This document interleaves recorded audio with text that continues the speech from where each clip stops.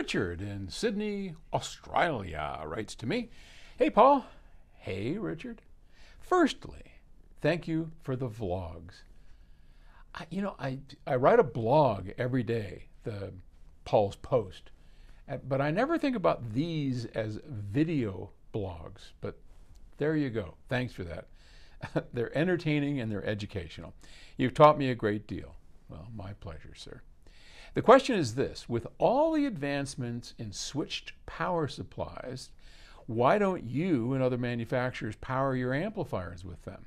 They weigh far less than the toroids, and I imagine they can be scaled more easily in terms of power requirements. Is the answer simply noise or separation from the mains, or am I missing something? Many thanks. Please keep the vlogs coming. Okay, well, here we are, vlogging away. Switch mode power supplies. Okay, let's talk a little bit about power supplies. We have always said, years, little more is important in performance of an amplifier than its power supply. In essence, what you're doing is taking the AC out of the wall or out of your power plant AC regenerator, however you get the AC in, converting it to direct current, DC, which is like tall battery voltage, and then presenting that voltage in as steady a form as you can to the amplifier. Now, that amplifier is taking that voltage from the power supply and it's modulating it. It's sending it out to your speakers, to your whatever, right? If it's a preamp, however it is, you're modulating the power supply. So that voltage that you are modulating and converting into what we hear, sound, is pretty critical. The better, the steadier, the lower impedance, all that good stuff that voltage is, the better it's going to sound when that properly designed amplifier that is modulating that power supply is going to send it out to your speakers. Okay.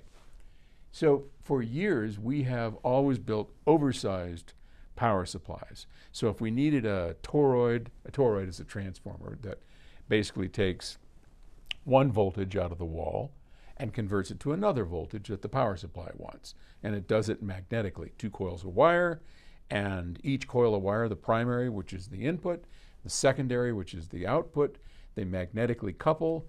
You put this in, you get that out. Okay? There's your transformer.